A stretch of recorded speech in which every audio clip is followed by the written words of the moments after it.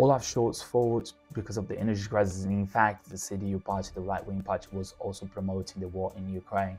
So, and Olaf Scholz was actually skeptical at first, but somehow he just gave in because everyone was promoting the war in Ukraine, especially the German news that is heavily affected and influenced by the right-wing party. So I think Olaf Scholz should have known better, because it's his country, right? He should have known that the media in this country is not 100% on his side. So he needs to be very careful. And what we are going to start to see right now is the fact that a lot of EU leaders, including the UK as well, and other global economies, will start to beg for oil. Countries that are operating in a much worse agenda than Russia is. This is something that we should be really concerned about.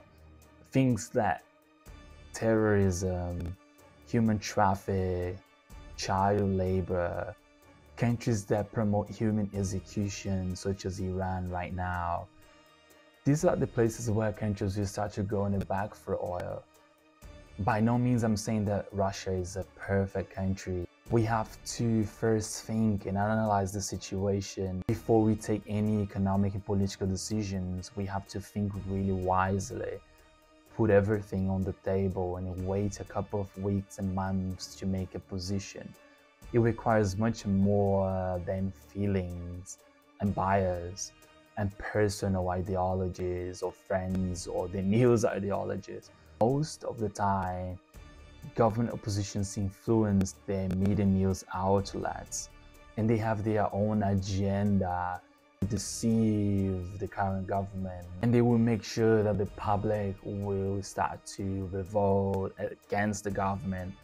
And this is what we're going to start to see right now with the cost of living crisis, the energy crisis in Europe. I'm talking specifically about Germany, that people will start to revolt because basically everything is expensive, inflation's up the roof, and we're probably gonna have to ration energy, gas, and this is a major reason for concern. And the people will have to ration it anyhow because they're not gonna be able to afford their energy sources, and also the cost of living crisis. Inflation is really high, everything is really expensive. Even if the government gives the population grant, it means it's not going to offset because everything else is really expensive. It's not going to cover up all the costs that the population has.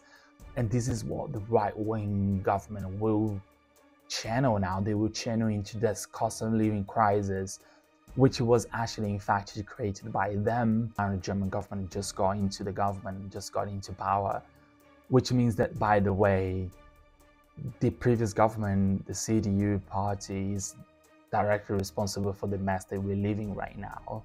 But they will use the government's position, which is support the war in Ukraine, to fight against it, and twist and manipulate in a way that people will actually connect the war in Ukraine with the current government, connect the cost of living crisis with the current government, connect the energy crisis with the current government. This is the issue that we're facing nowadays. We have to be really, really careful in taking premature positions in terms of war and conflicts, because the entire European population will suffer out of that. And when every single news is talking about a position that you have to take, in this sense, Olaf Scholz, it is a time to reflect, it's a time to wait and step backwards and let everything sink in and take logical decisions, any strategic decisions that will benefit the population, not my ego, not people's ego, not what the news media outlets want a politician to do. There's so much at stake, and we're going to see that now in this winter, because it's going to get cold. It's already a lot colder, and people start to feel that their pockets are a lot empty. They have less money for everything else. They're not going to be able to budget for their basic food consumption. They're going to have to pay so much more for energy. They're going to end up not having power, and we're going to have to, have power cuts.